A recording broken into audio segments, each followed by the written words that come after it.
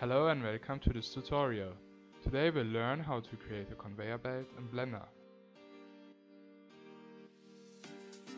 First of all, we have to model a part of our conveyor belt.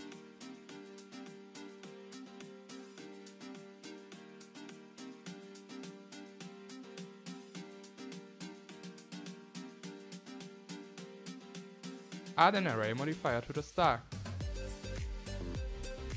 Switch to the orthographic side view and add a circle with 32 vertices and rotate it as shown in the video. Delete the top and bottom vertices in the middle and move 1/2 in X direction. Select all the vertices and apply symmetry, and convert your mesh to a curve. Add a curve modifier to the stack and select your curve. Now turn up the array count.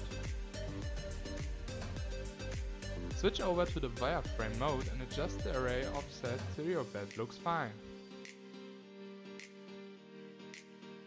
If you need, turn off all the modifiers and flip over your belt part in edit mode.